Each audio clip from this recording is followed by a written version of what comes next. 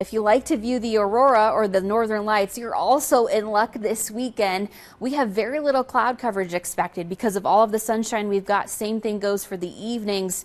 Should be nice and clear out there. And we've got a fairly rare chance. This G4 number indicates we've got a really high chance.